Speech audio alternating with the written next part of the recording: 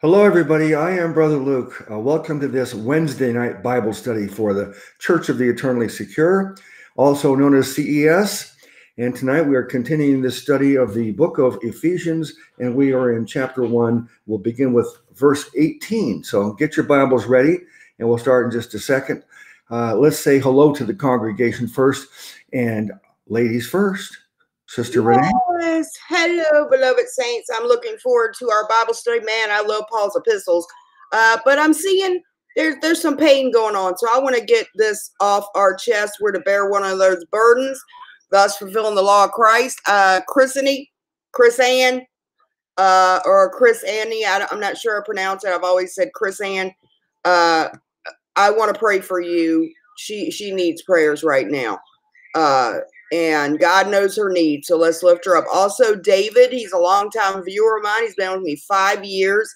He worked the carnivals, and with COVID, all the carnivals are closed. He's unemployed. So we want to pray for him and that God provide for his needs and give him the strength during this time. I also want to ask for prayers for my friend Cindy, who's having a chronic pain and is having her 24th surgery soon. And to continue to pray for my son's aunt, my sister-in-law, Brooke, and her health.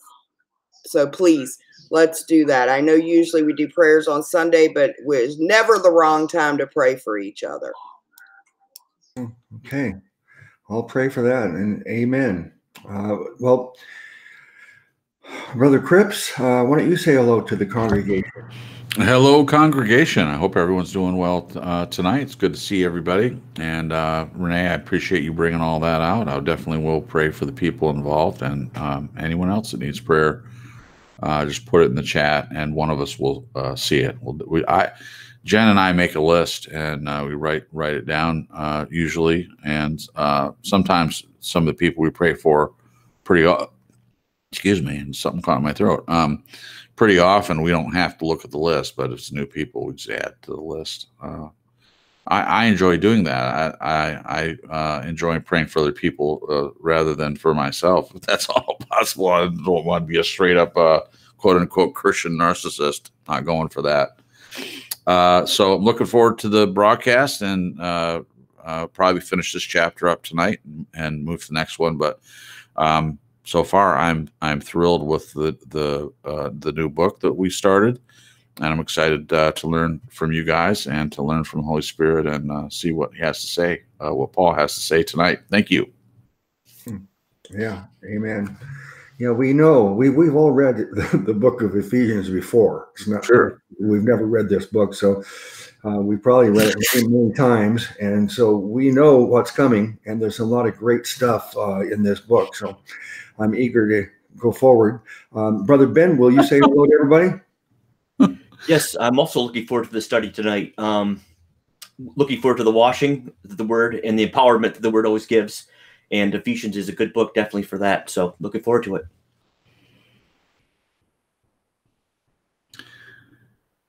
Are you done? Yeah, Luke, you're muted. Okay, thanks for telling me. Still muted. All right.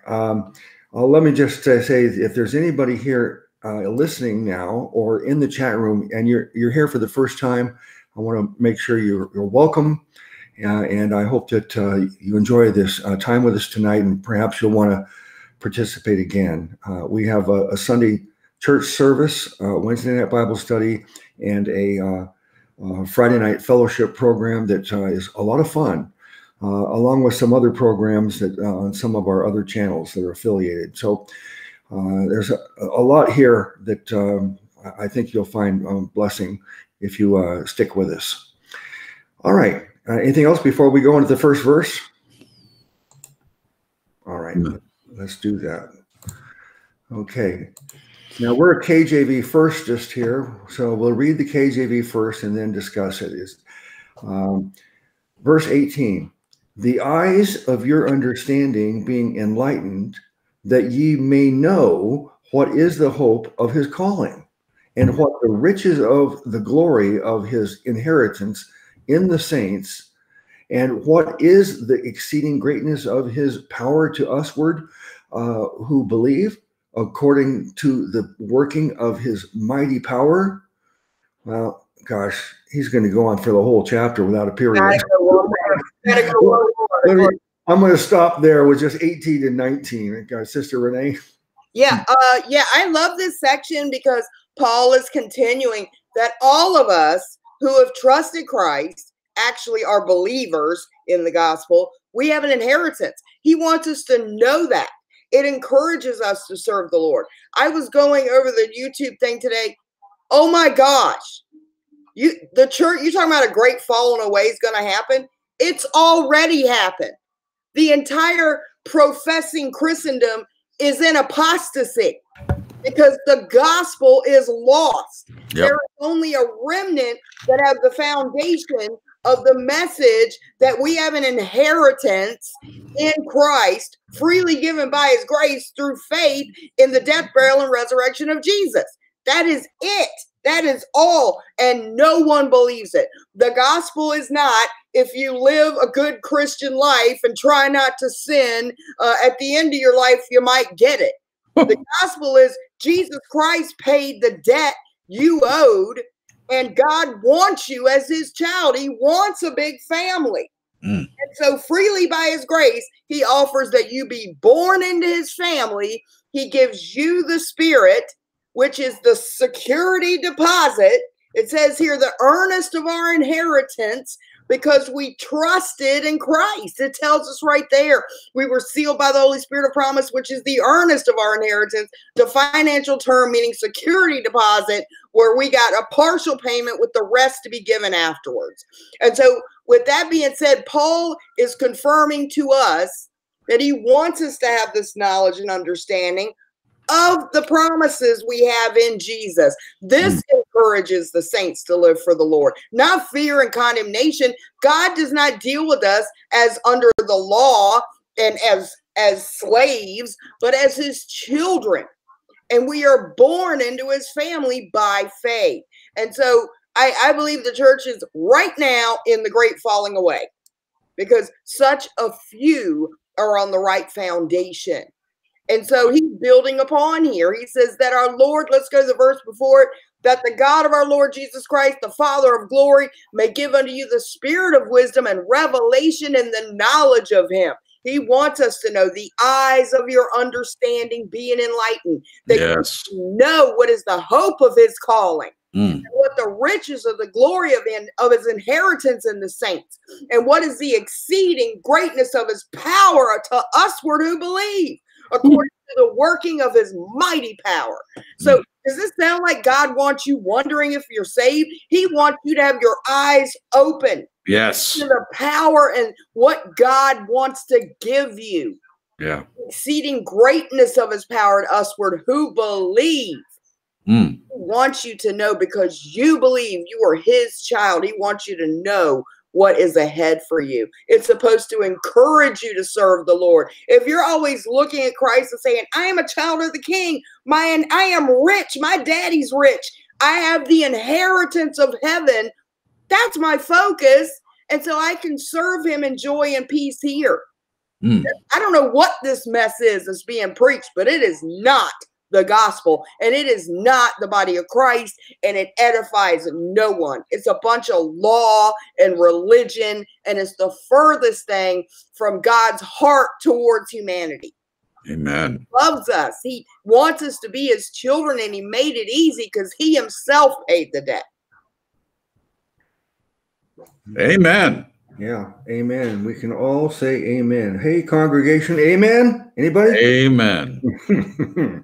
All right, Brother Cripps, do you want me to look at that in the Amplified first for you? Yeah, it should be consistent. Okay. I understand what it means, and I'm ready to go. But yeah, let's hear what it says. Let's read 18 and 19 in the Amplified. It says, and I pray that the eyes of your heart, that is the very center and core of your being, may be enlightened, that is, flooded with the light by the Holy Spirit, so that you will know and cherish the hope that is the divine guarantee, the confident expectation to which he has called you, the riches of his glorious inheritance in the saints, that is, God's people.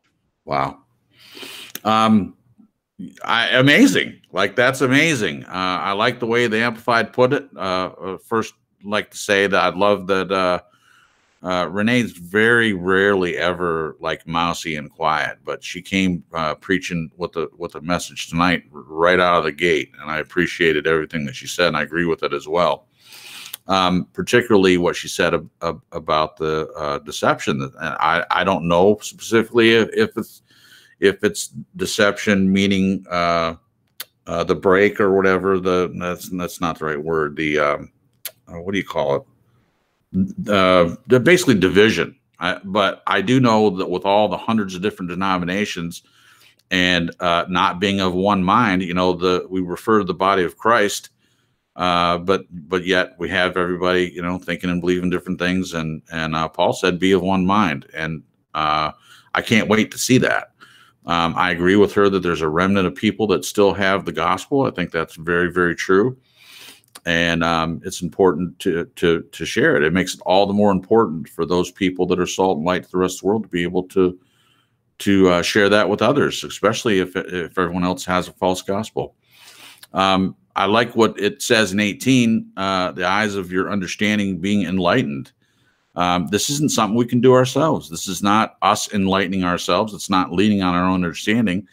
It's the Holy Spirit. I like the way the Amplified made that very, very clear. The Holy Spirit is the one. God opens your eyes and ears. He makes that possible for us. So that's an amazing, wonderful truth.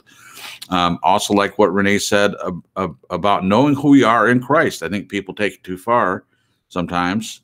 How can you take it too far, you ask? Well, you say, well, he's my father, so that gives me special privileges, and it can lead to pride and things like that. But knowing who you are, knowing that you're his son or daughter, he does want that. He wants a relationship with us. I think that's made clear. And then just knowing that, and there is power in that, according to the working of his mighty power, at the end of verse 19. There's great power in that, knowing who you are in him. And then when Satan attacks you, you can even stand on that. I mean, I would say it's better to stand on what Christ did, and it's not personal to you. But I think we should know whose we are and know that our Father cares about us and he loves us, and that Jesus has already won the battle against Satan. He already has the victory. He's already won. So remembering that would be helpful as well. Amen. Well, I don't know if I'm defining this correctly or not, but I've said that the difference between teaching and preaching is passion. Mm-hmm. So if we said the same thing that you just said, brother, but you had passion, it would have moved from teaching to preaching. And that's what we heard with Sister Renee. She got passionate. There are some things that we don't need to make up our mind in advance that, well, this is something I'm going to really raise my voice and be passionate about. No. When we're talking about something and the Spirit works on us and moves us to get passionate, that's when the passion should come out. This is not trying to criticize Brother Cripps your presentation, because didn't have the kind of passion Renee's had. So that's not the point I'm making. It's just I'm showing the contrast in you can say the same thing two different ways, and it can be different intention or purpose behind it. All right. I don't know if that made any sense. All right. Let me go back to the.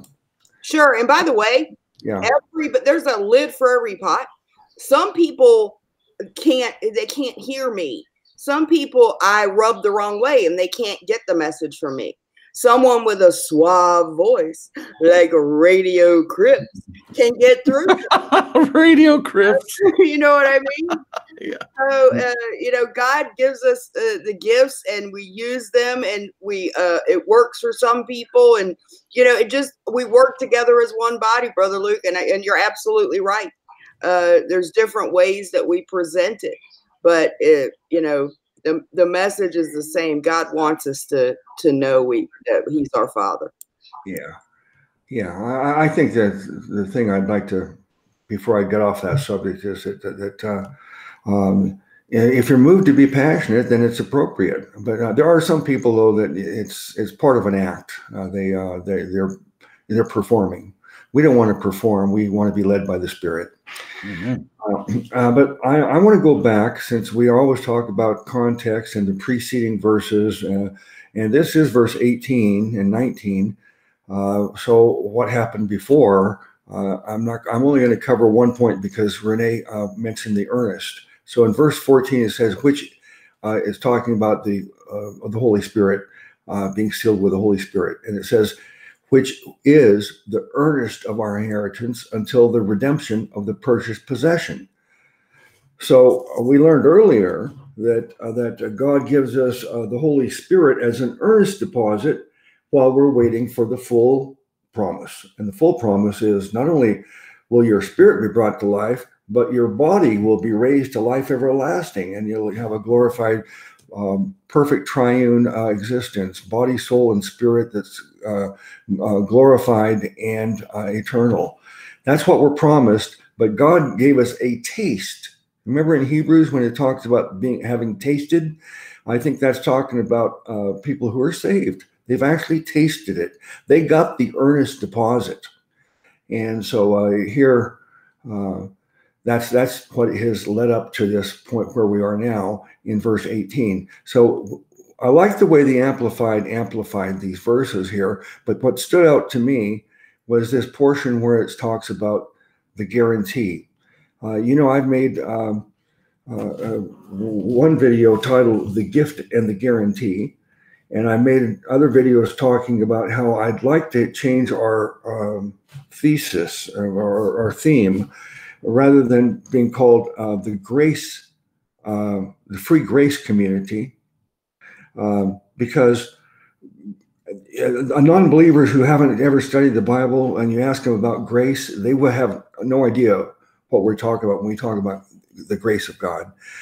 So since they don't know about grace without careful instruction, it's better to use the word gift. Everybody knows what a gift is. If you ask someone to start interrogating what's the definition of a gift, they'll all come to the same conclusion, that it's something that someone else gives you that is free, that you're not charged for it. It's and you don't have to work for it or earn it. So since everybody understands a gift, but not everybody understands grace, I've said, why don't we call ourselves the free gift community? It's a free gift instead of the free grace. But so I'm trying to promote the idea of the gospel is about the gift and the guarantee.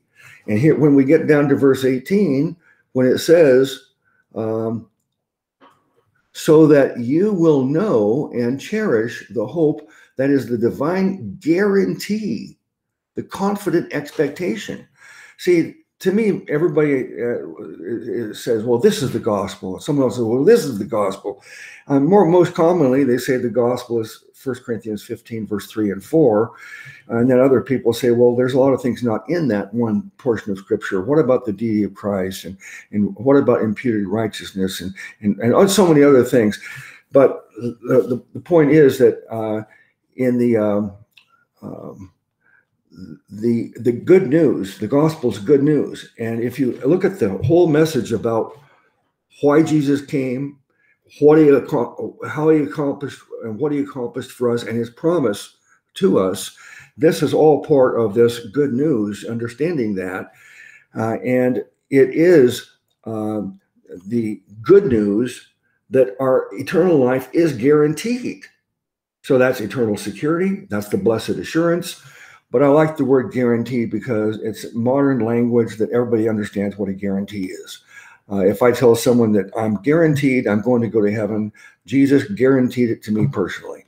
They can understand that kind of language. So I like the way that the Amplified uses it. They call it the divine guarantee, or the confident expectation.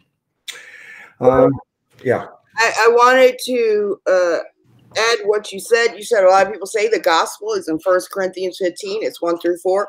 But what is necessary to understand in that? Yes, the entire gospel is there in 1 Corinthians. But what is making it a full package are the words according to the scriptures. Amen. So when it says Christ died for our sins according to the scriptures, that he was buried and rose again on the third day according to the scriptures. So what is not mentioned is what the according to the scriptures in regards to his resurrection and dying for our sins means. So you do have to have more understanding of what was accomplished by the death and what it means that he rose again, because that's the evidence that we're not in our sins. So when you put the according to the scriptures there, it encompasses much. But sadly, you were saying I'd call ourselves the free gift community. I'd call ourselves the real Christians, because there are the real believers. Because if you haven't trusted what Jesus did on Calvary, gave you eternal life, you're not even a believer. You're not even in the body of Christ. So I don't know what you are. It's like you can think you're following him and trying to live in obedience and getting rid of the sin in your life. Which, by the way, I don't need to repent of sin that was already nailed to the cross, because my sins were separated as far as the east is from the west when he saved me. So, you know, I've just gotten to the point here where the wheat and the tares are real clear. And it makes me sad, because the tares are revealing themselves, coming against the truth of the good news. And that's why I love this section so much, that, you know, we really are in apostasy. If you look at what is going on just at YouTube, look at the major ministries, Brother Luke. John MacArthur with millions of viewers. Since 1989, he's been propagating this nonsense with his Gospel of Jesus book, which is a bunch of work salvation completely twisted out of context of what Jesus said to Israel while still under the law, trying to make that a condition to receive eternal life. So you'll see how prosperous these ministries are. And the world loves it. You know, so when we see a section like this, Brother Luke, I get on fire, because this is what is supposed to encourage us to serve and even suffer for his name's sake. Look what he's promised us, not the fear of condemnation. There's no way you can, like Lisa said, you could dangle me over hell with a rusty something and I still wouldn't fall in there. Wouldn't even get burned. Like the fire, Radshak, Meshach, and Abednego, the smoke wouldn't even leave a smell on me, because there's no way I can be lost. And sections like this are so encouraging. Amen. We'll talk about passion. Yeah, another amen, huh? Yeah, just got a couple of them coming. All right, I guess we'll move on to the next verse. In the KJV, Brother Cripps, you go first on this one. It says, verse 20. I'll read verse 20 and 21 together. Which he wrought in Christ when he raised him from the dead and set him at his own right hand in the heavenly places, far above all principality and power and might and dominion and every name that is named, not only in this world, but also in that which is to come. Well, there's another amen right there. The name above all names. I mean, Jesus' name, he lifts his name up above everything. And he should. He should. So verse 20, which he wrought, is just a continuation. I mean, we didn't choose to read the whole passage, but it's a continuing thought from verse 19. So the power that he's talking about, which is wrought in Christ, the above verse, working of his mighty power, raised him from the dead and set him at his right hand in heavenly places. And verse 21, indeed, far above all principality and power and might and dominion, every name that is named. Yeah, Jesus' name is the name above all names. And he did everything to deserve that. You know, he died for us. I mean, yes, the Father gets all the glory, but Jesus does share the glory with God. I mean, that's who should get the glory, not us. We didn't do anything. We don't bring anything to the table. We don't add anything to it. It's all from him. So, of course, I, for one, not that it matters what I think, but his name should be high and lifted up above every other name. At least that's Paul's opinion here in this verse. Yeah, I guess I'll stop there. That's good. Okay. All right. Thank you. Sister Renee, what do you say? But like you said, Paul's goes on and on here. Hold on. It's a continuation. Yeah. I like, okay, here's an important word, which he wrought in Christ, or he worked in Christ, or is working in Christ. So I'm going to go back to 19. And what is the exceeding greatness of his power to usward who believe, according to the working of his mighty power, which he wrought in Christ. And our salvation is a work of God. It's something he did, which he wrought in Christ when he raised him from the dead and set him at his own right hand in the heavenly places. You finished at 21, right, Cripps? That's correct. 20 and 21. Far above all principality and power and might and dominion and every name that is named, not only in this world, but also in that which is to come. So he's showing us how Christ is elevated above all names, but that we are in him. And he says that the work he wrought in Christ when he raised him from the dead. So the work that was done in him is not only did Christ rise, but we all rose. That's what our baptism represents, that we died, were buried, and rose again. And we haven't physically risen from the dead yet, because flesh and blood doesn't inherit. This body's not going to enter the kingdom. The new one is. But his resurrection, the fact that we are in Christ, and the work God did, he wrought it in Christ when he raised him from the dead. And he set him in his own right hand. We're in Christ. We're already seated in heavenly places in Christ Jesus. And we rose also. And it's a work of God. That's why I said, if you want to, I'm editing a video together right now, how you can lose salvation. You'd have to do a lot of stuff you can't do to lose it. For one, right here, you'd have to undo the work God did. You'd have to undo the work wrought in Christ at his resurrection. Thank God that's impossible. Amen. Yeah, I'm looking forward to that video. I know I've heard you and others talk about it, the things that you'd have to do to undo it. It's a very good way of proving the point. Let me read it in the Amplified. 20 and 21 in the Amplified. It says, which he produced in Christ when he raised him from the dead and seated him at his own right hand in the heavenly places, far above all rule and authority and power and dominion, whether angelic or human, and far above every name that is named, above every title that can be conferred.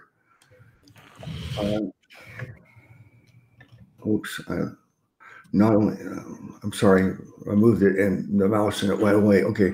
Not only in this age and world, but also in the one to come. Well, I think a lot of good points have already been made, but what I'd like to talk about is every name that is named. We all love the scriptures that say that there's a name above all names, and every knee will bow and every tongue confess that Jesus Christ is Lord. And I've made this point before, and I'm not sure that I'm right in my feelings or conclusion, but we're commonly called Christians, and I've changed it to Christian because we don't call him Christ, we call him Christ, right? Yeah. So I like to say we are Christians, and a Christian is a person who relies completely on Christ for their salvation. That was how I would define it. But the name, we're supposed to identify with Christ, not Paul, not Cephas, not Apollos, not Luther, not Calvin, not anybody. We're Christ's, and his name is Jesus Christ. So this name Jesus, I believe we need to start using the name Jesus. Train yourself to use the name Jesus, because that's the name that causes division. But if you're in a crowd of people and somebody generically just mentions God, That's all they're talking about, something and referring to God. They're probably going to get away with it without an uproar. Because God can mean so many things to so many different people, and the people will tolerate that. But if you dare to say his name, and his name is Jesus, and particularly if you say that you make him exclusive, he's the only way, the only real God, the only real Savior, then guess what's going to happen? All hell will break out against you because you identified with his name. Yeah. So I like to train people to don't ever use the word God if you can help it. Unless the context is that the sentence requires it. But if whenever possible, make sure you're using the name Jesus. It's the name that saves. We're saved by believing in his name. The scripture says, believing in his name. Well, I think that means believe in what his name means. And his name means literally God saves. So, all right. Yeah, absolutely. I would just like to add to that real quick that from what I've seen, Christians was the original term that was used, and it was derogatory. They would say, "Oh, you're one of those Christians."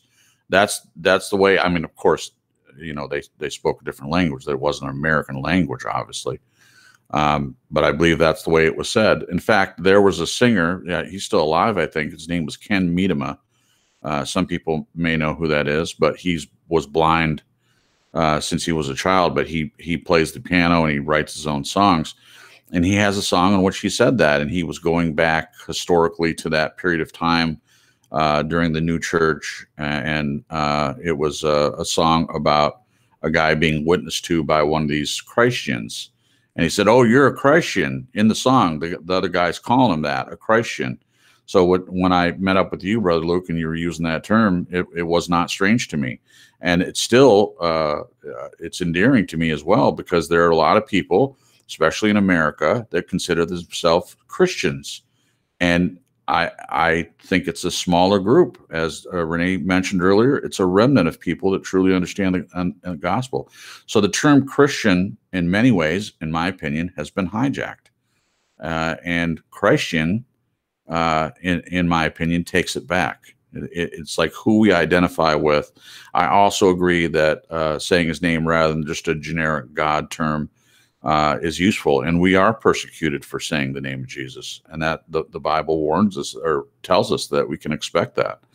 But it's a lot easier to say God, I suppose, kind of generically than it is to name the name of Christ. Yeah, the way they'll say it on TV is as a byword or a curse word or as a joke to make fun of somebody religious. Mm-hmm. Yeah. In fact, I saw one show recently that someone used the name in vain, said his name, and then the other person said, "Is that a good Jesus or a bad Jesus?" So the term is used interchangeably for lots of things. And I've also noticed in Hollywood, it seems like you can't watch a show without his name being used in vain in some way by some character. Yeah, a Family Guy, they had Jesus Christ walking in the actual cartoon, and it said, "It doesn't matter, I didn't exist anyway." Right. Yeah. Yeah. You see a Big Bang Theory. Oh, they're so brilliant. They're always promoting evolution and stuff. Who's the only Christian on the show? It's Sheldon's mother, who's a total lunatic. Yeah, totally. Just freak. Yeah. Everybody looks down on because she's so stupid and superstitious and dumb to believe in Jesus and spirit world. Exactly. I completely agree, Renee. In fact, Hollywood very rarely presents a Christian in the product. It's always to present them as a false prophet who's really a pedophile or embezzles money or is really a hypocrite, or there's never like a true Christian.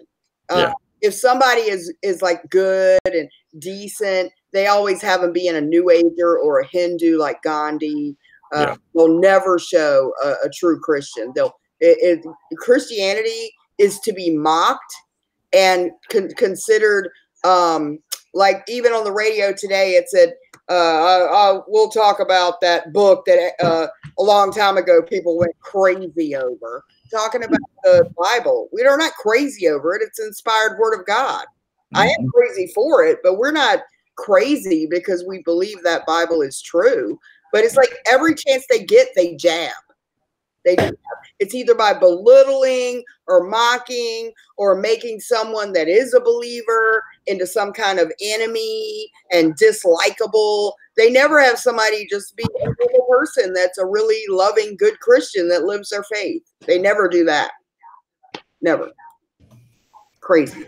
I think your criticism is justified. I'll also say that some of the criticism is against Christendom it is deserved. I've made some videos that I'm surprised some people didn't come after me, because I've said that these are the top 5 reasons people reject Christianity. The 5 reasons Christians make me sick. I mean, I know it's what do you call it, provocative, the way I presented that, but the truth is that there are many professing Christians. Now, who knows if they are Christian or not, but they call themselves Christians, so the world thinks of them as some kind of a Christian, and yet they're bigots, they're racist, they're narrow-minded, they're hateful, they're judgmental, all the stereotypes that we don't want to be associated with, that we don't feel are justified about us. The people that I know and love and work with, I don't think that applies to us. And yet many others, I've worked with a lot of street preachers that, gosh, the hatefulness coming out of their mouths as they're preaching makes the audience will say to me, well, if that's what a Christian is, I never want to be one. Yep. So some of the criticism is deserved, but there are many Christians, though, that I think we could cite and say, well, what about him? Just like God said to say, well, what about Job? Okay. And I could say that, well, none of us are that famous, but except for Sister Renee, maybe Renee's famous enough to say mention like this. But I would say, what about Ravi Zacharias? I mean, everybody understands this man is a highly intelligent, intellectual, respected scholar, theologian, and apologist, and as kind-hearted and gentle and considerate as anybody that to represent Christianity. Come on, he would never embarrass us and cause anybody to think of as Christianity in a bad light. You've got Malcolm Smith, John Lennox. There are many who are great theologians, truly Christians, and they are real ambassadors for Christ that are not making people think that Christians are crazy, big bigots. Amen. All right. Shall we go on to another verse? Yeah, that was good. Okay, let's do it. Verse 22 and 23, I'll read them together, Renee. And hath put all things under his feet, and gave him to be the head over all things to the church, which is his body, the fullness of him that filleth all in all. Yeah, this is another confirmation, man. If we break this down, let me look. And has put all things under his feet. God's put all things under the feet of Jesus, by the way, and we're in him. He is the head and we are the body. We are in. You cannot be outside his body once you've been born into his body. It's just not possible. Nothing can separate you from the love of God in Christ. We are complete in Christ. Our behavior doesn't determine our position. It can determine fellowship and reward, even chastisement, and even possible early death. But it will never determine our position or our destination. He has put all things under his feet and gave him to be head over all things to the church, which is his body. The church is his body, and we are his body, the fullness of him that filleth all in all. And again, we're complete in him, all in all. Christ is in all of us.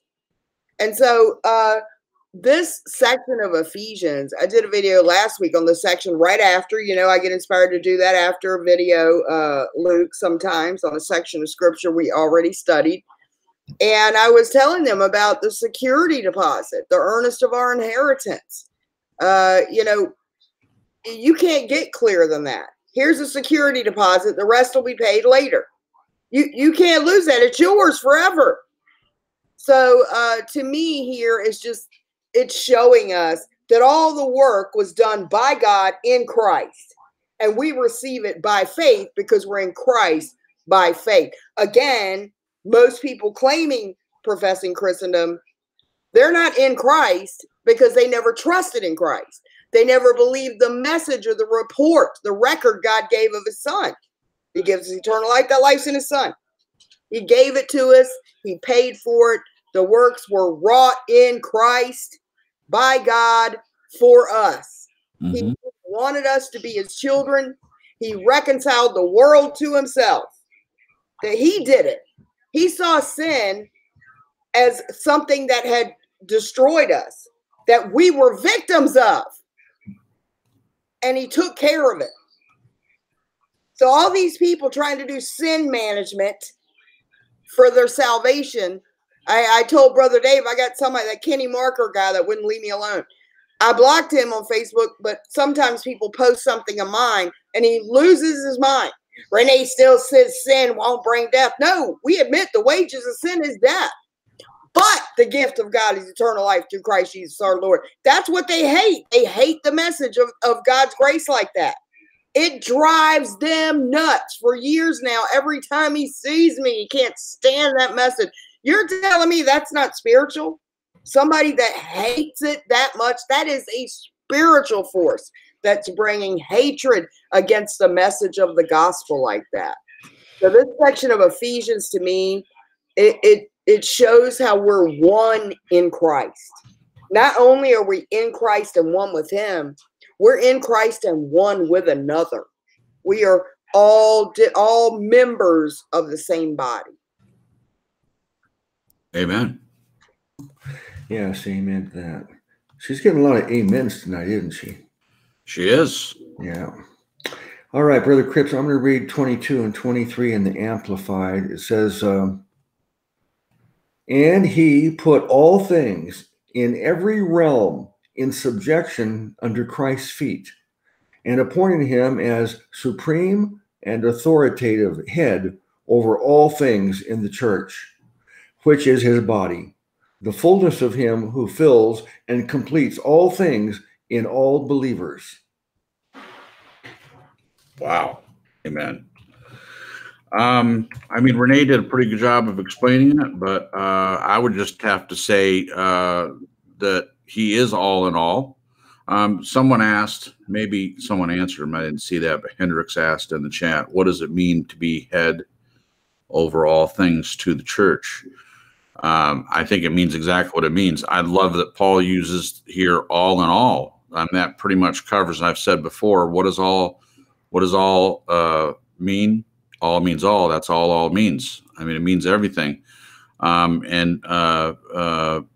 People that believe that God is going to reconcile all things, even the unsaved, and I've mentioned it before, the lake of fire is a crucible and stuff. This is one of those verses that they use to pretty much any verse that says all in all or anything like that. They kind of use that. Brother Luke, I know what you mean. I've heard that. I've heard people use that for universalism. Thank you, Renee. I couldn't think of the name of it. But I've mentioned before, I've got a friend who believes in that, and talk about someone that regurgitates the right gospel and all that. I haven't seen anything in this individual other than the fact that he is a universalist that would lead me to think that he was false or anything like that. Now, I don't know a lot of people that believe this, but he says all the right stuff. So other than being a universalist, is that what they call him? Yeah, there are people very cleverly twisting scripture, and and I believe saved people can't fall for it, but what they're doing there is saying, well, if all aren't saved, then you're calling Jesus a failure. Right. You know, and they're using that angle. And then instead of seeing this in context, when it's talking about all in the body of Christ, Christ is all and in all, it says he is the head of the body. You have to be part of the body. But Exactly. clever, and I know what you're talking about, Cripps. I've heard that used for this support. Yeah. Very good point. Yeah. So verse 22, though, I think the point that I get from these two verses, other than the one that we just covered, is that God has put everything under his feet. Now, for us, we haven't seen all that happen. Like people say, well, the kingdom of God is in hand, and they misunderstand what that means. Right now, I don't see Jesus ruling from Jerusalem, from New Jerusalem. There are things that need to happen yet before we can see the fruit of put all things under his feet. But he has already won the victory. We just haven't seen all that take place within time yet, but we will. I believe all the promises in Scripture, and I believe this one, and hath put all things under his feet. Just haven't seen all the ramifications of that yet. Jesus already is all in all. He already is the head of the church. It's like we're talking about the earnest, the promise being sealed and having the promise of eternal bodies. I believe that just as much as I believe anything else. I know that I will eventually get my eternal body.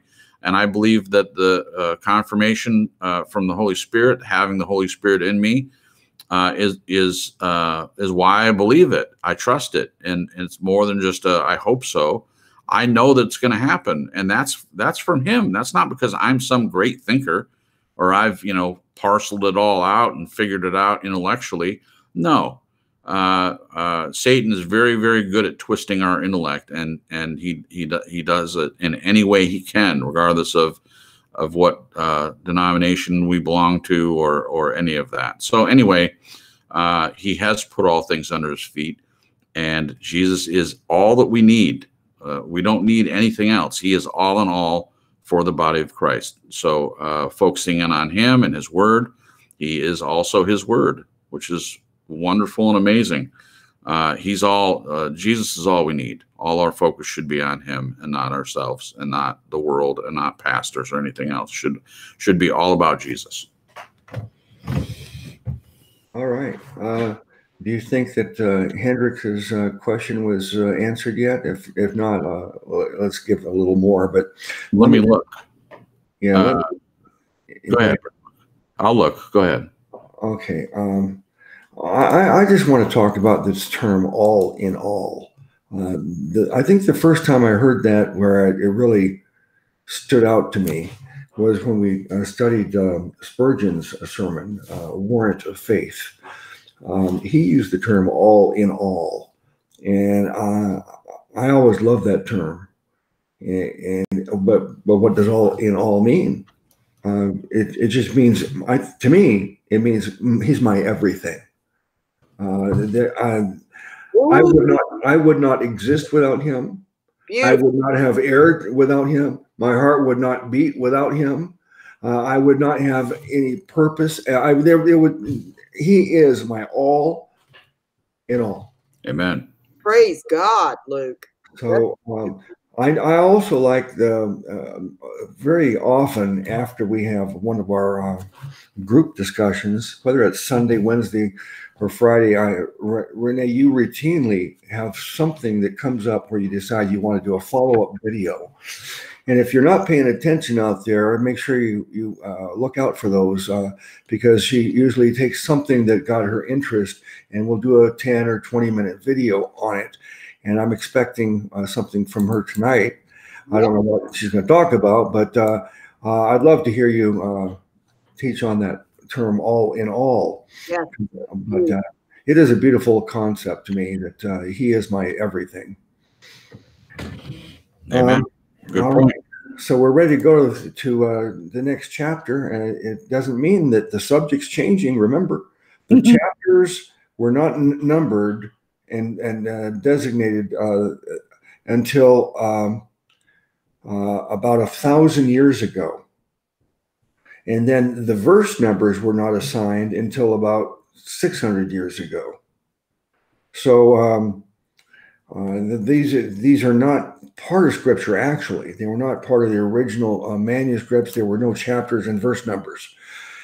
So that is just because we're moving on to chapter 2, verse 1 now, doesn't mean, I don't know what the first verse is, 2 verse 1 says right now until we look, but it could mean that we're moving to a different subject, but it could very well be a continuation of the very last point that was made. So let's find out. We're going to find out really quick, Brother Luke. Yeah. Okay, so off to chapter 2, verse 1 in the KJV. And, well, that should be an indication. That's all we need. Yeah. He's continuing the thought by saying, and so you don't start in chapter 2 and think that this thought began here. You'd have to go back to get the context of what he means when he says and. So it says, I'm going to read 1 and 2 together. And you who, excuse me, and you hath he quickened, who were dead in trespasses and sins, wherein in times past ye walked according. Now, I decided after reading verse 1 that I'm going to stop there, because that one point alone is such a major well, it's a verse, but there's a semicolon after it, so it is connected to the following verse. However, just verse 1 by itself, a lot relies on us understanding this one verse. So let's go with that. I think it's Cripps is your turn, isn't it? I don't know, but I'm happy to go. Okay, go ahead. Yeah, I would agree with you. I mean, you could have broken it up. I mean, you could have read it together, but this is a huge verse for people to understand. I would completely agree. And we've talked about this before. I love it that I get to say this again. You know, we talk about us being dead. We're like zombies. And the reason I choose that, because I think that's a pretty good depiction of who we are without Christ. Even though you can't see it, you can't look at a person now and see their dead spirit inside. I mean, you can see indications of it. If you're around them enough, you can see that they don't have a confession, that they don't know the gospel. I mean, there's lots of different ways you can see it. But Paul says, and you hath he quickened who were dead in trespasses and sins. This is the work of the Holy Spirit. He's the one that quickens our spirit. We don't have the power to raise ourselves up from any kind of death. That's what the Holy Spirit does. The minute you believe, he does that work in you. It's his work. It's not anything we do ourselves. We don't have the power to do it. Earlier I said we don't bring anything to the table, and that's absolutely true. God gets the credit. Jesus gets the credit. The Holy Spirit gets the credit for everything that has to do with salvation. And he will not share his glory with another. They get all the glory and we get none of it. And that's okay with me. I don't want anything I do to be countered in the balance. And unfortunately, if you don't accept the gift of salvation, that's the way he's going to judge you by your own works. You're basically saying, I'm going to, okay, Christ did everything. I don't have to do anything, but I would rather have my, whatever weight is in the balance of the things that I've done in my life, I would rather have that matter more. And to me, that's just plain foolishness.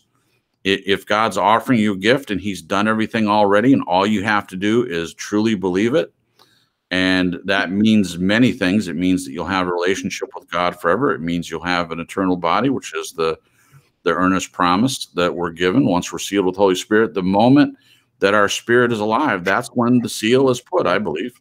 That's when the seal's on you, and it can never be broken. A seal that God puts cannot be broken by anybody. It's the same thing as the door on the ark, I believe, is a shadow of that. When God closed the door, no man can open it. So it's the same thing with us. Nothing separates us from the love of God, nothing. So once you're saved, you're always saved.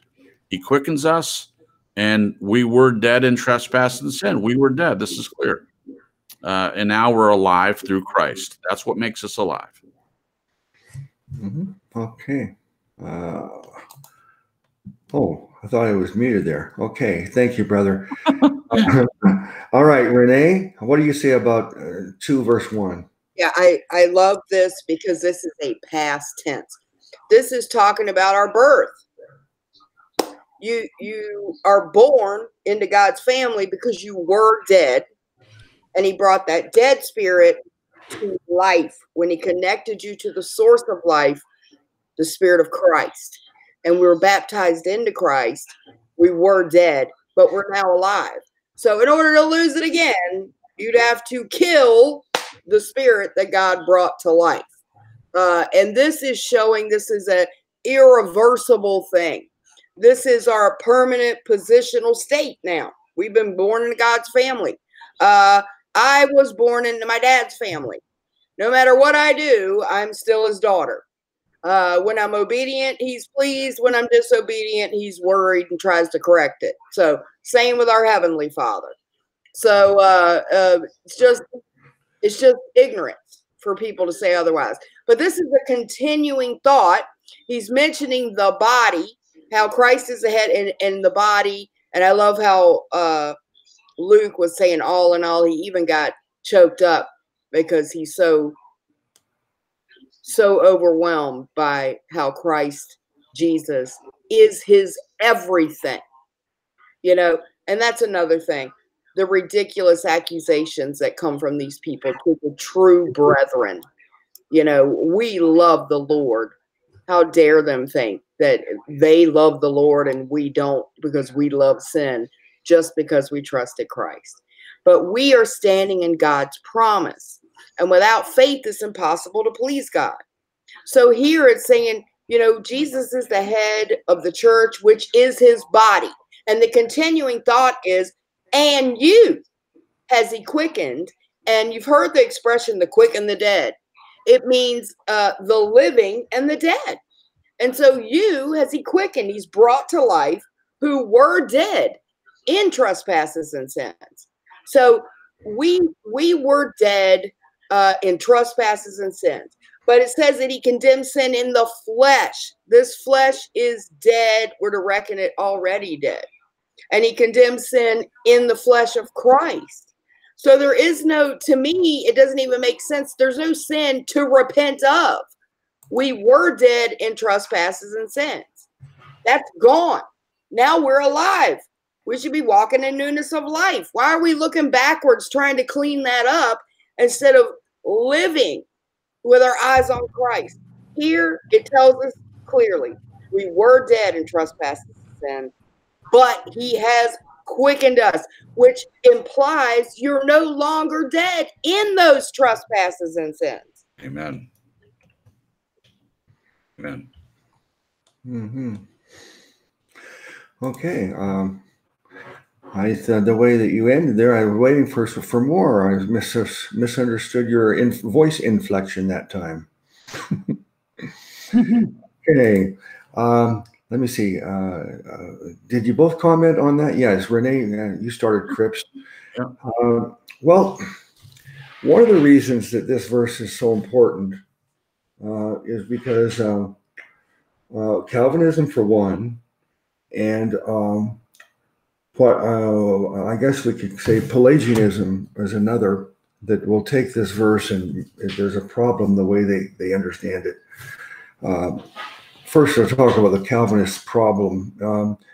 The Calvinists believe that when this verse says that, and you hath he quickened who were dead in trespasses and sins, that they're saying that when it says you are dead, they extrapolate that the meaning of that is that you are not capable of doing anything. The first point of TULIP, the T, is total inability.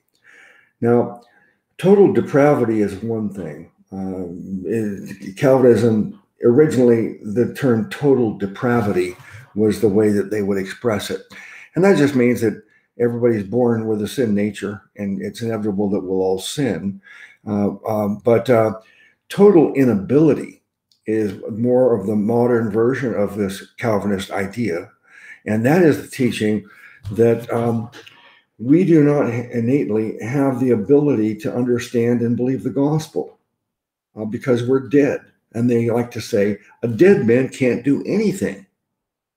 So they come to the conclusion and teach the exact opposite of what the Bible says. Because last Wednesday, we showed a verse that shows you the sequence of the events. We hear the gospel, we believe, we receive the Holy Spirit, and we get quickened and regenerated. But the Calvinists say, no, you're not able to believe it because you're dead. A dead man cannot believe. So they believe that you have to be brought to life first before you're able to believe. And so they say, based on this verse here, that we were dead in trespasses and sins, and God quickened us. And then once you're quickened, now you're able to become a believer.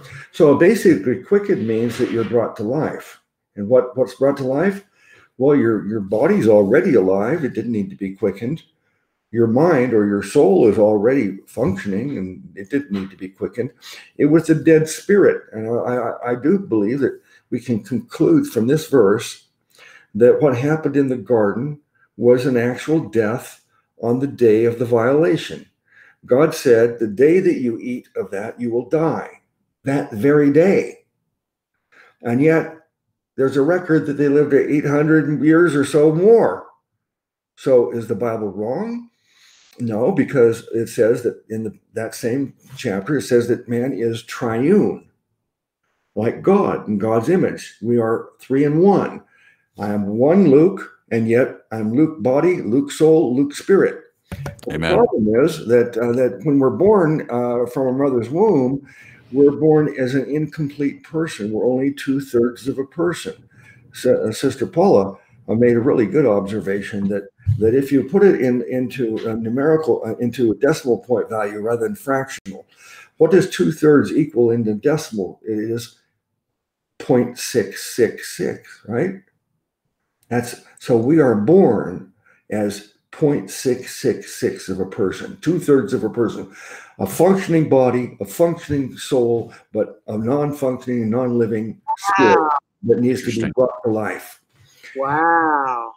So I do think that this is one of the important verses in the Bible, and yet the Calvinists take it and then they go too far with it and say that because you're dead spiritually, that you're incapable of believing unless God brings your spirit to life first. So that's where the mistake is. Now in Pelagianism, the reason that they take this wrong is that they're saying that you are not dead spiritually, as far as there was not a death of the spirit at the garden. That they don't believe in the fall and that there was a death. And they don't believe that we have a sin nature. They believe that a man is born perfectly capable of being sinless. There's still preaching that mess, Brother Luke. Still Mhm. preaching it, trying to deny the inherited Adam, that we inherited sin from Adam. And I mean, it's crazy what they're out there preaching. I had to do a video against it because it was getting so popular. You know, I took clips of the guy saying it. It's really getting popular. Mhm. So what they think that God's grace is not that God is gracious enough to offer us eternal life as a free gift, but God is gracious so that we don't have a sin nature. Therefore, we are able to live a sinless life, and through the Holy Spirit helping us, the God is gracious enough so that He will help us so we can stop sinning, become perfect, and then go before God. And based on our own righteousness, we qualify for heaven. That's Pelagianism. So this verse is important for a lot of reasons. All right, I guess I probably went on too long there, but no. Before we move forward, though, this is the perfect opportunity for me to point out, Brother Luke, because there was a broadcast. I don't remember which night it was. Maybe it was a Friday night, where I asked you directly, or I forget how it all came out, but I said, do you see, like I see, that Calvinists do have some truth? My problem with them is they take it too far. So there is some truth from this verse about us being dead in trespasses and needing to be quickened. But you said it best. They take it too far. They take something that is true, and they take it with their intellect. And Satan uses their own intellect to twist them into the point of taking it way past the point in which there is truth. So just so you understand, that's what I meant by saying that the Calvinists have some truth. They do, but they just take it too far. They rather than just looking to the Word and allowing the Holy Spirit to explain to them what that means, they use their own intellect to try to parcel out an understanding, which is always detrimental, in my opinion. The best lies, the most effective lies, have truth in them. Yeah. You know, he's good at that. He knows Scripture and twist it. Tomorrow's Thursday's Theological Throwdown is actually called Calvinism. So close, but oh so far. Awesome. So it's so close to the truth, but it's so far from the truth because it's so close to the truth. Yep, exactly. Well, I can't wait for that. There's a little bit of passion for you, Brother Luke. Yeah. Awesome. You're muted, though. We'll hear no passion from you with you muted. You missed all my passion. Yeah. I'm tempted to see if we could veer for a moment, because Cripps used an expression that I just over the last few days I've come to have to rethink something. And you've heard me say this many times, and I do believe that in the Reformation, there's a principle called the five solas. S-O-L-A-S, sola means only in Latin. Yep. And the five onlys. And there's sola gratia, sola gloria de Dios, sola fide, sola Christo, and sola scriptura. And I do believe in all these solas, but the idea of sola gloria de Dios, only glory for God. And so we know that when it comes to the gospel, if we are contributing to the salvation by doing some kind of religious work, then we know that that's not God's way, because God has done everything. All we need to do is receive the gift. And see, Cripps, if you were to give me a very wonderful gift, and let's say you worked real hard and saved your money, and blood, sweat, tears went into it, and boy, you bought it, and then you gave it to me, and then I received the gift, I cannot get any glory because I accepted the gift. Right. You still get all the glory and everything you did to provide it for me. So the idea that we believe and we receive the gift doesn't take any glory from God. But if we say that I earned it because of the good or righteous things I've done, then we're going to say that no, Christ doesn't get all the glory because he didn't do enough. I had to help him with it. Sure. That's where they go wrong with this. So I do believe in sola gloria de Dios. However, I was listening to Leighton Flowers, who is one of the very best authorities on Calvinism. He's a former Calvinist, and anybody interested in Calvinism, that's the first place I would send you. It's a Soteriology 101. Agreed. But he brought up a verse that just slipped my mind. Maybe it's because I had only read it in the KJV. But here's a verse for everybody to consider, and then study this, and then let's get back and talk about this more. But let's go to 2 Thessalonians 2:14. Now it says in the KJV, it says, "Whereunto he called you by our gospel to the obtaining of the glory of our Lord Jesus Christ." So it says, to the obtaining of the glory of our Lord Jesus Christ. Well, what does that mean, to obtain the glory? Does that mean that we obtain glory? If we look at it in other translations, verse 14 in the Amplified says, "It was to this end that he called you through our gospel, the good news of Jesus' death, burial, and resurrection, so that you may obtain and share in the glory of our Lord Jesus Christ. And other translations include this idea of sharing the glory. And that, yeah, we know that there's other places in the Bible that says God doesn't share his glory. So I've come to the conclusion, I think that God doesn't share his glory in terms of, hey, your salvation is, I'm going to do everything that's needed. Don't try to justify your salvation through, except just relying on me. And that way he says, no, don't try to take any glory. But isn't it true that God shares his glory by giving us imputed righteousness? Righteousness is, I would call it, the glory of God. Only God is righteous. We don't have any righteousness, but God shares his righteousness, imputes it, covers us with his righteousness. And so I believe that's an example of God sharing his glory with us by imputing his righteousness. But in verse 14, if we interpret it the way most translations do, it says, it was to this end that he called you through the gospel, the good news of Jesus' death, burial, and resurrection, so that you may obtain and share in the glory of our Lord Jesus Christ. So we do get to share in the glory of God. God does share his glory, but only in the respect that he imputes his righteousness, and in that way, not in that you deserve some credit for earning your salvation.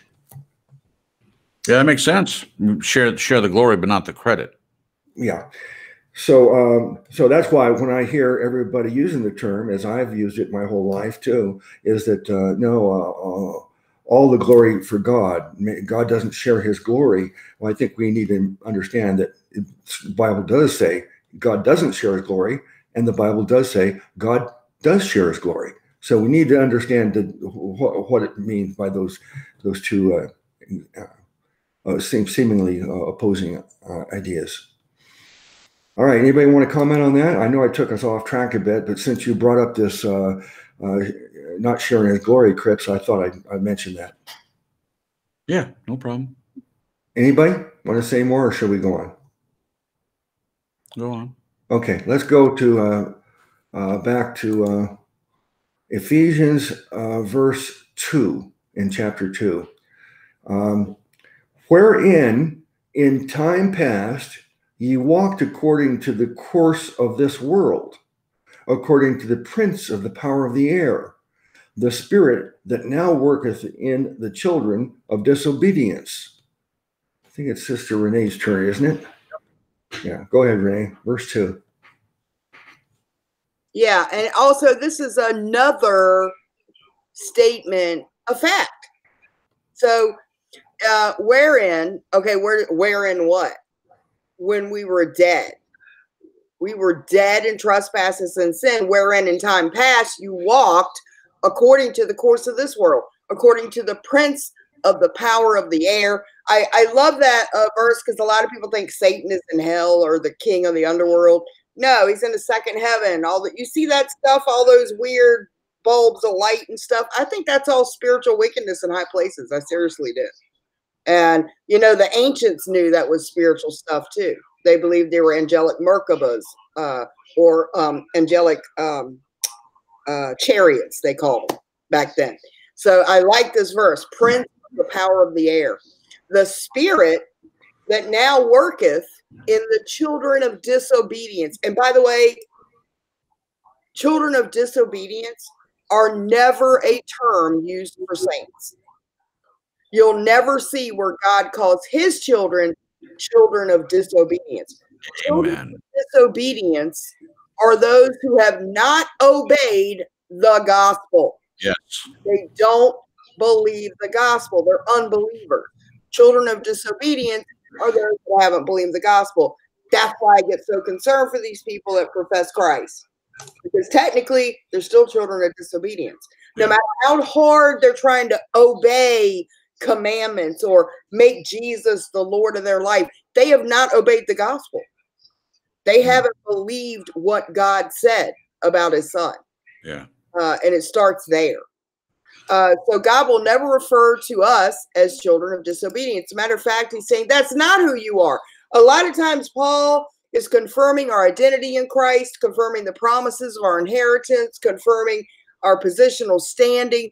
And so where in times past you walked according to the course of this world, according to the prince of the power of the air, the spirit that now worketh in the children of disobedience. If you're Christ, and it says here earlier in Ephesians, you were sealed by the Holy Spirit of promise. We see everywhere, including Romans. If you live in the Spirit, let us also walk in the Spirit.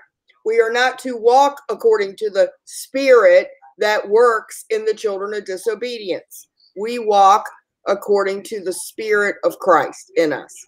So when he says children of disobedience, it's unbelievers. But you're not anymore. Amen. All right. Thank you. All right, Brother Cripps, let me read verse 2 in the Amplified.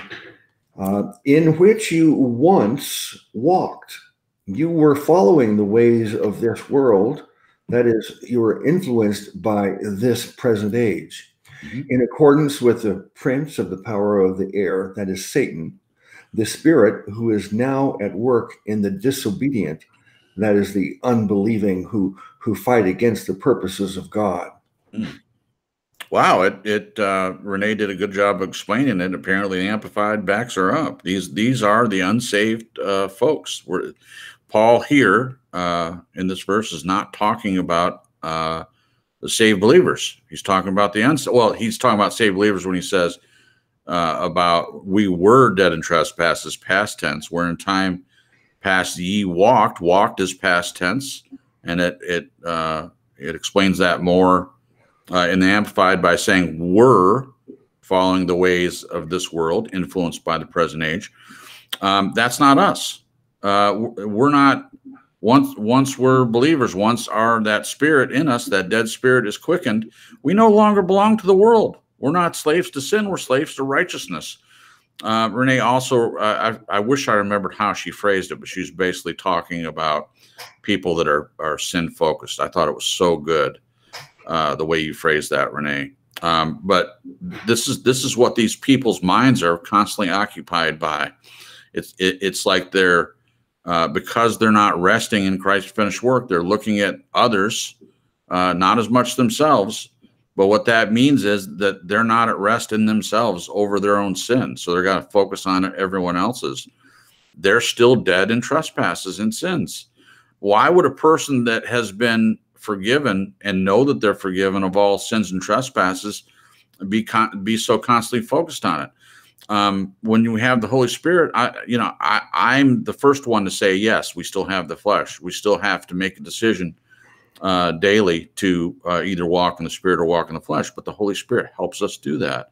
So we don't have to be preoccupied with that. I also like the characterization, and I agree completely, Renee, that the ancients knew some of these powers, some of these things that we see in the air. Jen and I were talking earlier about meteorites because with our worldview of creation and there being a dome and all that, that's one of the questions people ask all the time. What about meteorites? We looked up answers from Genesis, and of course they don't believe any of that. And they say falsely that we look at that quote unquote flat earthers look at scripture and we just misinterpret it. We don't even know what the meteorites actually are. Some of the things that like falling stars, we don't know what they are. But they did believe that in ancient times. They believed it was a spiritual, and I agree. The power of the air, he's the prince of the power of the air. He controls a lot of these things. But I guess the biggest point from this, Renee already made. But I was going to say you could interpose workers of iniquity in that. Children of disobedience / workers of iniquity, I believe. Important because, Old Testament confirmed workers of iniquity. And people try to use that against believers. And it's not talking about us. It's talking about enemies of God. Right. Exactly. Exactly, Renee. That's all. All right. Thank you very much. Well, let me see. There's a footnote I'll look at for verse, let me see, where is it? Verse 2. It says, the age of this world, or Aeon. That's Aeon. That's a term found in Gnostic thought, possibly synonymous with the rulers of this world, but also reflecting the Jewish idea of two ages, this present evil age and the age to come. Then it talks about the disobedient, meaning literally the sons of disobedience, a Semitism, as in Isaiah 30, verse 9. I don't know what this is. For this is a rebellious people, deceitful children, children who refuse to listen. All right, so that's the footnote. So there's really nothing else. I think that I don't have anything else to add on verse 2, but well, I'll tell you what stands out to me right now, though. It's 7:56. That's 10:56 in the East. And Yeah, we try to stop at 11. And when I saw that, I was flabbergasted. yeah, tonight went by very quickly. Really, I mean, it's been going by faster and faster, but this one takes the cake. Yeah. It seemed like we should be halfway through at most. Right. And it's been 90 minutes, so I'm just amazed by that. But same thing happened to me 5 minutes ago, Brother Luke. So yeah. Oh, you recognize that 5 minutes? I Wow. did. Yeah. Yeah. So that's ending with verse 2 of chapter 2. So Ben, make a note of that. We'll begin with verse 3, chapter 2 next time. So let's take our time now to begin our summaries. First, let's get Ben's thoughts. Ben, you haven't interrupted. Usually I wait for you to get to feel like, hey, I need to say something about this, and I rely on you to impose that, but you didn't have anything to say. So give us your thoughts on the whole study tonight. Well, I enjoyed it. I think it was very empowering and uplifting, very edifying. And I love, Renee, the emphasis you put on the victory and the power that we have, and it's already done. We're already seated in heaven, heavenly places. We're in Christ. He's already risen. Again, I think it's something we all need to hear over and over again. It's important that we preach the gospel to ourselves. Yes, there wasn't really any particular puzzling passages. That's sometimes what I like to zero in on and maybe offer some insights here or there, but you guys were spot on all the way, and very uplifting study. And I think it's just going to get better from here. Awesome. Ben, did you have any amens that we didn't hear? Amen, amen, amen, amen, all night long. Okay. All right. Let's go with Brother Cripps next. What's your summary thoughts? Yeah, this is a great study, and like Brother Luke said, I looked up the clock and realized it was so close to the quitting time, and frankly, I'm disappointed. This is one of those times when you get a Holy Spirit gets going, and I feel like He speaks through us that I could take it longer. You know, I can go to 11:30 Eastern time if we wanted to, but we'll save it for next week. So some of the biggest things from tonight, going back to verse 18 from the previous chapter, the eyes of your understanding being enlightened, and as Renee did, like Ben mentioned, did a very good job of explaining the inheritance in the saints and all of that. That was very good. Also, Paul making the point that that Jesus' name is above every name that is named, and we need to keep that in the proper context and know that everything was put under His feet.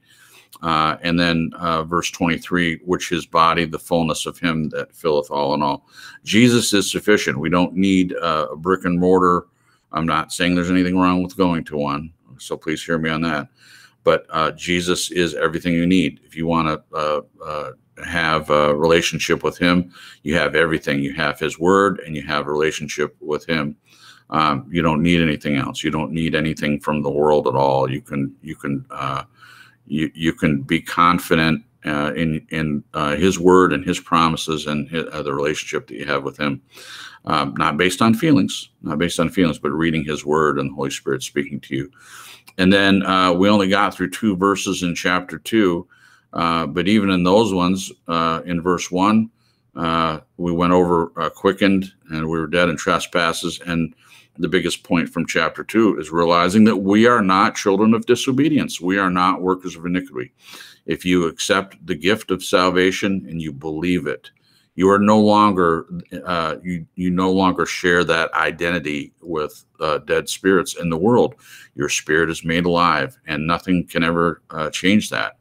God will give you we have the earnest, as we discussed. We have the promise of an eternal body and spending eternity with Him, and He will fulfill it. We don't have to worry about it. We don't have to stress over it. We believe it, and we accept His promises. And once that happens, nobody can sway your doctrine or get you off that understanding. Holy Spirit will confirm that in you, and that what a great gift it all is.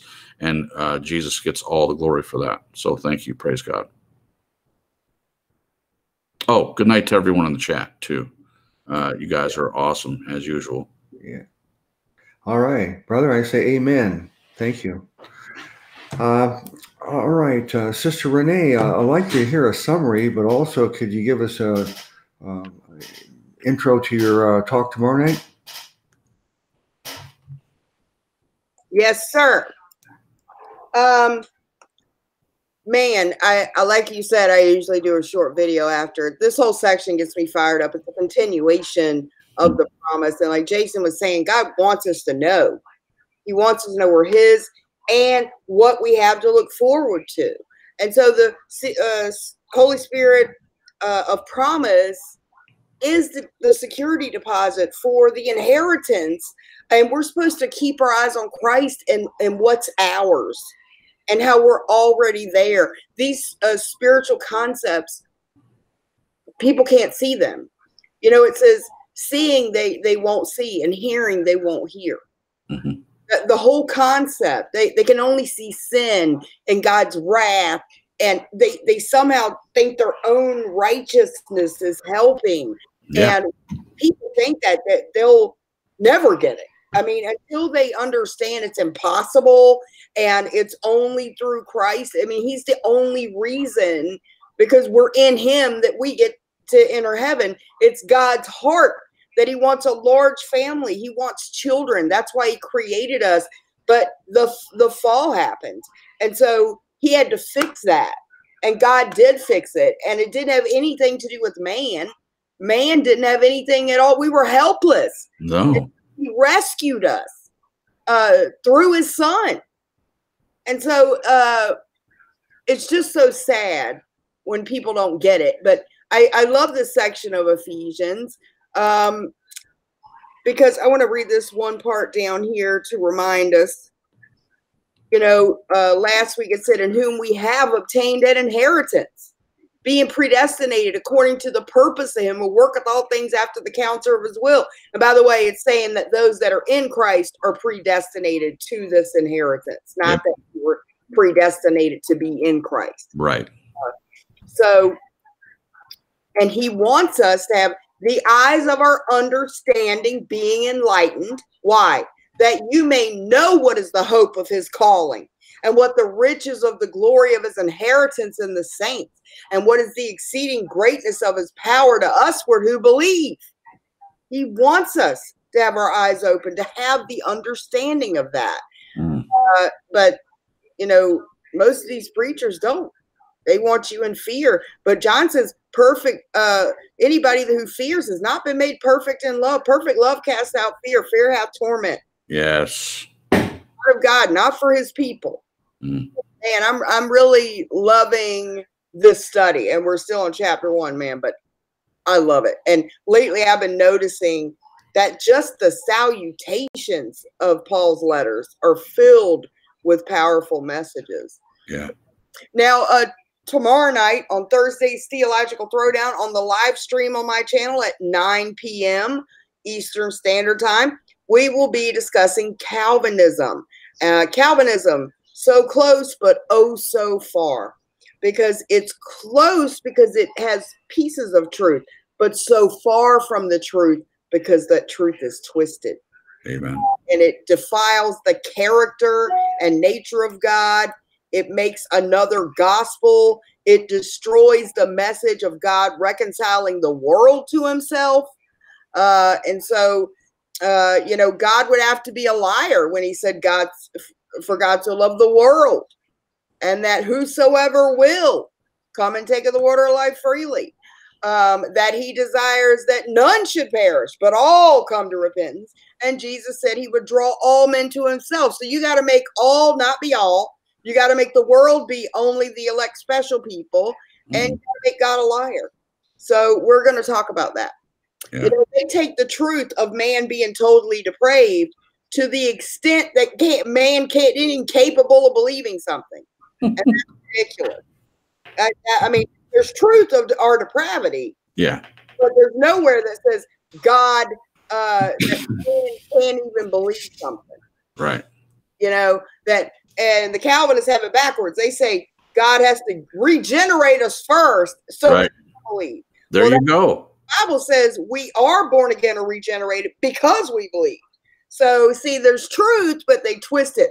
And so Brother Dave, DFX Daryl, and myself, I think Matthias, I don't know, sometimes he joins in, and Cody will be on there tomorrow night on my channel at 9 p.m.